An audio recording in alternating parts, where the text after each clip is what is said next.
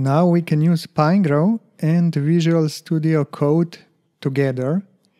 And after we install the Pinegrow plugin for Visual Studio Code, we just open same files in Pinegrow and in Visual Studio, and then whatever changes we do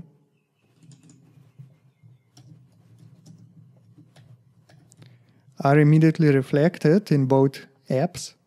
So like here I'm doing the change in the code editor, and without saving anything, all the changes are visible in Pinegrow, and it works the other way around as well.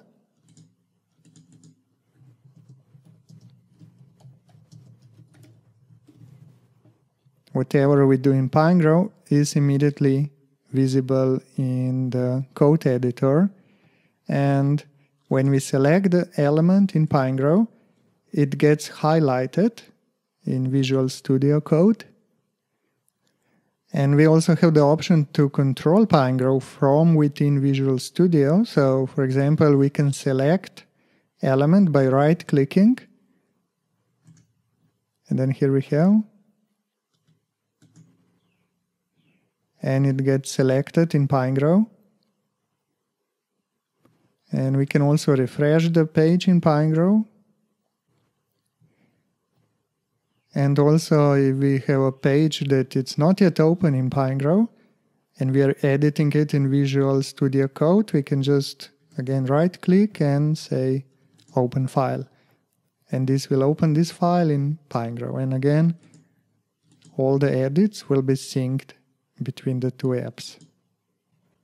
And this works for HTML pages and also for style sheets, either plain CSS or also SASS or less source files.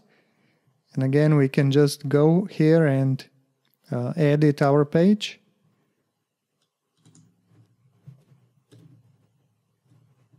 And again, all the changes are visible in Pinegrow as well, without saving any files first.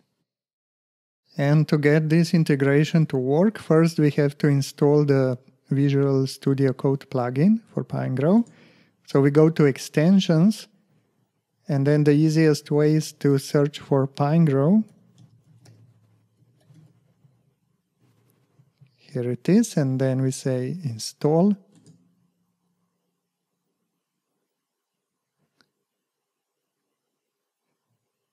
And if necessary, reload the Visual Studio Code. And if you are using default settings for Pinegrow's internal web server, then there is nothing else to do. But if you specified a different port number here in Pinegrow settings, then we have to tell Visual Studio Code this address. And the easiest way is to go to support and show API URL. And we just copy this value. And then here in Visual Studio, we go to Preferences, Settings. Then we have to find the settings, so just search for Pinegrow, and here it is, URL with port.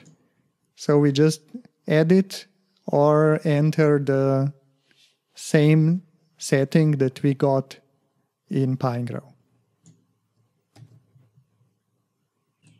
So it's very simple to use, and this combination of Pinegrow and a professional code editor like Visual Studio Code really creates a very powerful development environment for the web.